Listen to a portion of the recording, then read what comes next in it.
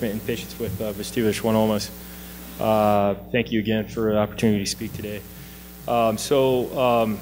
The learning objectives for this talk is to go over options in hearing and outcomes in hearing preservations for patients with unilateral and bilateral vestibular schwannomas in whom hearing preservation is feasible. So that, and then briefly we'll just touch on hearing rehabilitation options available to when hearing preservation is not an option or is unsuccessful. So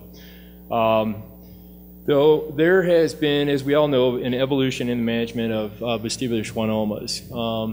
This table is taken from Jack Lehr's textbook in neurotology, and it's very small on the screen, but in approximately 1913, the mortality rate from vestibular schwannoma surgery was 84%, and more recently in 2003, it dropped to less than 0.5%. So a lot of that's probably due to technique.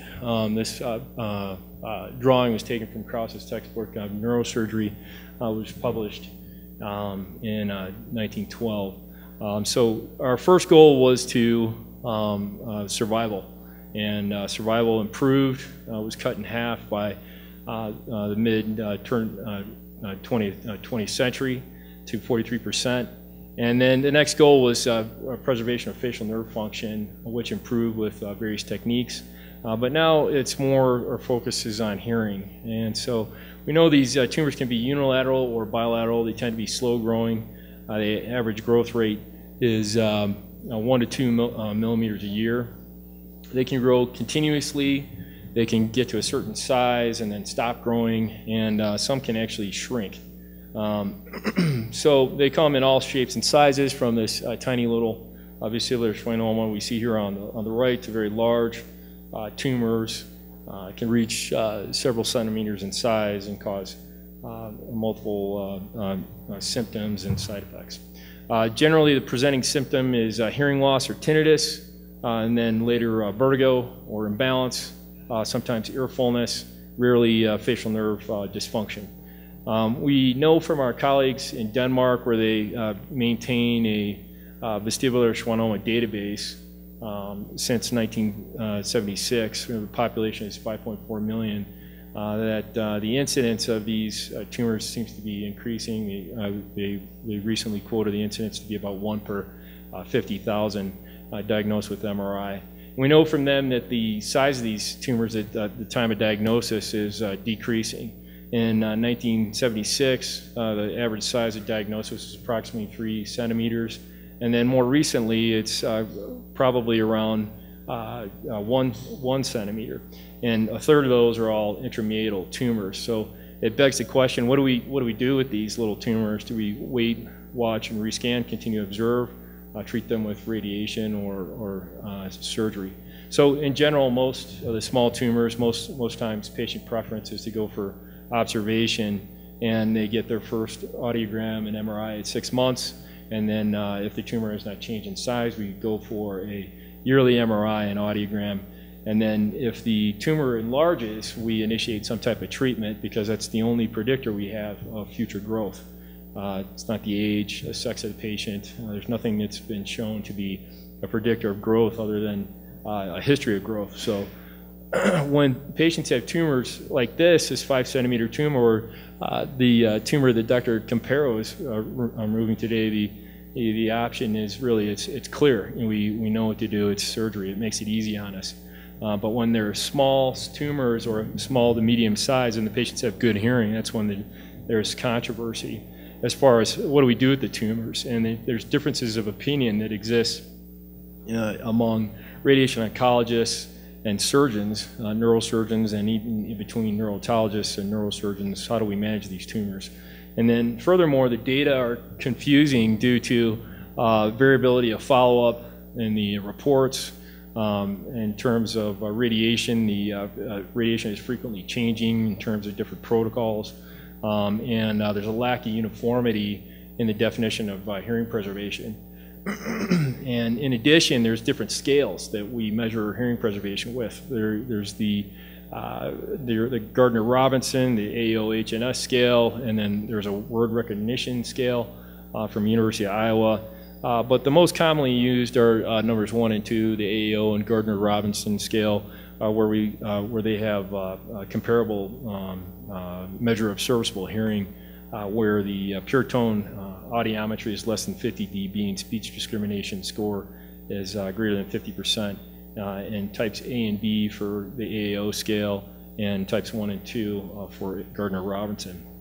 So if we look at some of the results from observation, radiation, and surgery, it helps shed a little bit of light on how we manage these small tumors. So Smua in 2005 presented a meta-analysis where he looked at 21 studies. It included about 1,000 or 1,300 patients. Average follow-up was 3.2 years, and the hearing status could be determined in approximately 347 of those patients. And in these patients that were observed, 51% of them lost some hearing. The standard up, the Denmark group, same group that presented us the epidemiology study, had 33 years of follow-up on 1,144 patients. And all these patients, they had annual MR and audiologic examinations. And of the patients with 100% speech discrimination at diagnosis, approximately 70% of them maintained good hearing at 10 years. In terms of radiation, a recent systematic review presented by Yang in 2010, they looked at 45 publications, included about 4,200 patients, and overall hearing preservation was 50% at 3 to 4 years. As I mentioned before, the Mayo group, their results, they looked specifically at serviceable hearing, and I think it was 44 patients over a 10-year period of time. After radiation, 1/4 of the patients still had serviceable hearing, so not as good. And others have shown the same thing as far as radiation goes in their own series, where they specifically looked at serviceable hearing and radiation over a period of 10 years. You can see that even at the Pittsburgh group, their serviceable hearing rate was approximately 44% at 10 years. In Australia, there's an Australian group that uses LINAC-based linear accelerator stereotactic radiotherapy, and the hearing preservation rate was 23% at 10 years, similar to the Mayo group. And the Denmark group, it's the same group. They presented their results from fractionated stereotactic radiotherapy at 10 years, and it was 0. So this is recently published in Laryngoscope. Denmark group also in their paper did a comparison of the fractionated stereotactic radiotherapy patients in a control group where the patients were just watched and their tumors didn't grow, and the control group fared significantly better at 2 years. So the factors that can affect hearing preservation in patients that get radiation are the tumor size, patient age, the tumor marginal dose to the cochlear nucleus, pre-treatment hearing status, and dose to the cochlea. In terms of surgery, there's a paper by Harsha and Backhouse where they looked at both retrosigmoid and middle fossa results, reviewed at over 1,000 articles for the period of 1994 to 2004, and they included 31 papers met their inclusion criteria, and hearing was preserved in approximately 30% of patients. When they separated out middle fossa versus retrosigmoid, the patients fared better with the middle fossa approach. But patients, as we all know, with retrosigmoid approach generally have surgery for hearing preservation on larger tumors, so that weighs in there. 2 of their studies that weren't included in that review are a little more recent, were from Iowa and University of Michigan, where the hearing preservation rates after surgery were 57% and 73%, 57% for Iowa and 73% for University of Michigan. The long-term results from these centers are good. 81% at 5 years from University of Michigan. That's serviceable hearing holding up over that time period. And then at University of Iowa is very similar, in fact a little bit better. At 88% at 5 years, patients were able to maintain good word understanding. So Factors that we need to consider when picking patients for hearing preservation surgery include there are multiple things to take into consideration, and it actually gets fairly confusing for everyone. But in general, you could attempt to preserve hearing with any size tumor, but in general, it's reasonable to consider tumors 2 centimeters or less when they have hearing that's worth preserving. So that's PTA greater than 50% or STS score of that's the operate. PTA that's the opposite. PTA less than 50 dB or a speech discrimination score should be greater than 50%. There's different electrophysiologic studies that we can use to kind of help us try and predict what the probability of preserving hearing with surgery. So if they have a good or a normal ABR, that has a positive predictive factor on hearing preservation, on a good preoperative word recognition score. VEMP, which is a physiologic test, it's otherwise known as vestibular evoked myogenic potentials. It's a test of where we can actually, it's a measurement of a relaxation potential of the sternocleidomastoid muscle in response to sound in the ear, and it's a measure of the function of the inferior vestibular nerve. So a normal VEMP indicates that the tumor is on the superior vestibular nerve, which correlates with a better prognosis in terms of hearing preservation surgery. Same goes for a VNG. So if a VNG is abnormal, which is the opposite of VEMP, that indicates that the tumor is on the superior vestibular nerve. But I think the things that are really the most important to consider in these surgical patients are what's the patient's preference, number one, and then really just the anatomy. As surgeons, we know when we're going to be able to preserve hearing in a patient, so the tumor location and shape, and really what's come to be a little more important as we kind of look at these tumors is just the presence or absence of a fundal cap. So in the internal auditory canal, as you can see in this patient, on this tumor on the right, let's see if I get this thing. You can see the presence of a little hint of cerebrospinal fluid in the fundus, that right internal auditory canal. And if you look at the coronal view, this is a coronal reconstruction from the axial images, but you can sort of see that this patient's tumor on the right side there is more positioned towards the superior aspect of the internal auditory canal. So this is a patient that I would consider favorable for surgery, and we were able to preserve his hearing with surgery. So it's worth mentioning hearing preservation strategy in neurofibromatosis on a talk on hearing management and vestibular schwannoma. But just briefly, one strategy would be to remove the smaller tumor with a goal of hearing preservation, and then if you fail to save hearing in the first year but are able to preserve an intact cochlear nerve and the patient's gradually losing their hearing, you can consider a cochlear implant. And then if you're unable to save hearing or the cochlear nerve, those patients would be candidates for auditory brainstem implants. But if you have stable tumors and bilateral profound sensorineural hearing loss, whether it's a patient with NF2 or even a sporadic tumor, in a patient with bilateral profound sensorineural hearing loss, you can consider a cochlear implant in those patients. In NF2, this is being done in patients that are being observed and are treated with neurofibromatosis type 2.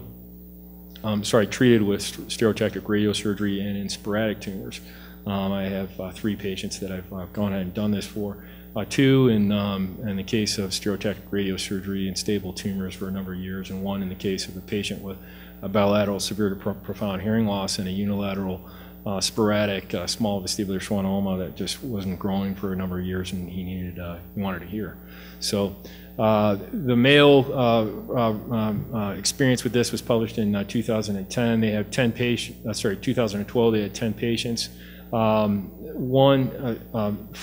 patients underwent SRS, and then later had a cochlear implant. 3 of their patients have open set speech perception. 1 patient has no perception of sound, so that's something to take into consideration. 1 was observed and has open set speech perception. My patients, of the 3, 1 we just did last week, one was NF2. That patient had NF2 and had stereotactic radiosurgery to his tumor, so we're yet to see what his results are going to be. I had another that had a good response with his cochlear implant and achieved speech understanding scores of 66%, but then later, over the course of 2 years, it deteriorated. Another option we should keep in mind for these patients when surgery or radiation's not an option, or they're kind of it's just not making sense for them anymore, is the chemotherapy. So as we know, Scott Plotkin reported on this in 2009 and was able to show improved hearing in some, but not all patients, and it was associated with reduction in volume in most of their growing vestibular schwannomas. I think they had 12 in this report.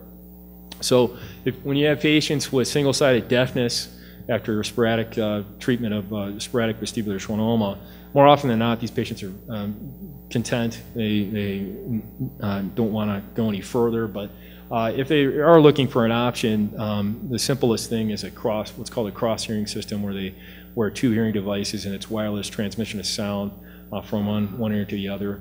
The use of a bicross it's similar, but in that case, the hearing ear has some hearing loss, so there's amplification there as well.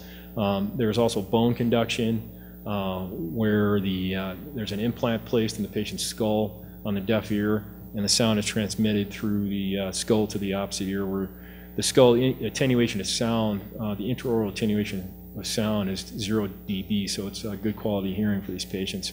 And then also single cochlear implants, as we had mentioned, if there's an intact cochlear nerve. So in conclusion, it's difficult to determine whether one vestibular schwannoma treatment method is superior in terms of hearing preservation due to frequently changing radiation treatment protocols, discrepancies in how hearing preservation is reported, and variable follow-up. And then opinions differ markedly in how to best manage acoustic aroma in the presence of normal or near normal hearing. But it's my opinion and the opinion of others that middle cranial fossa approach removal when the tumor is small and the hearing is good appears to provide the best opportunity for hearing preservation and normal facial nerve function. Thank you.